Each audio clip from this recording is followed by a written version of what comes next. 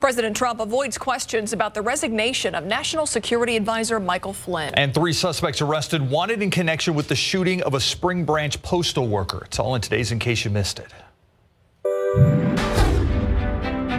It is Wednesday, February 15th. Breaking news. Let's go live to SAPD Chief William McManus. An update. Arrests have been made in that search for suspects in the shooting of a letter carrier in Comal County. Let's join the chief. These 3 individuals were very, very dangerous. I think we're all happy that they're taken into custody without incident. San Antonio Police Chief William McManus says 2 men and 1 woman wanted for shooting a mail carrier in Comal County set off an extensive search across our area before being taken into custody this morning. These 3 were wanted for their alleged involvement in a shooting robbery in Spring Branch Saturday, the wrong way driving incident down Highway 281 Monday, and the scene at North Star Mall yesterday. The baby American alligator found on the south side. Animal Care Services first believe it was a Cayman gator, which can grow up to 5 feet long.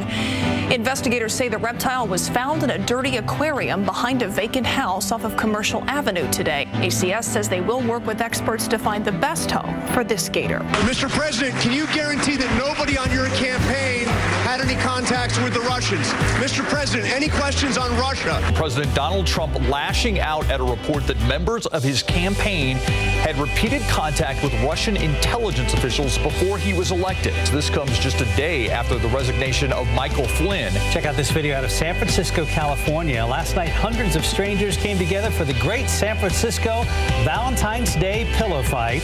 According to a flyer for the event, participants were asked to only hit others armed with pillows, unless, of course, they ask to be hit.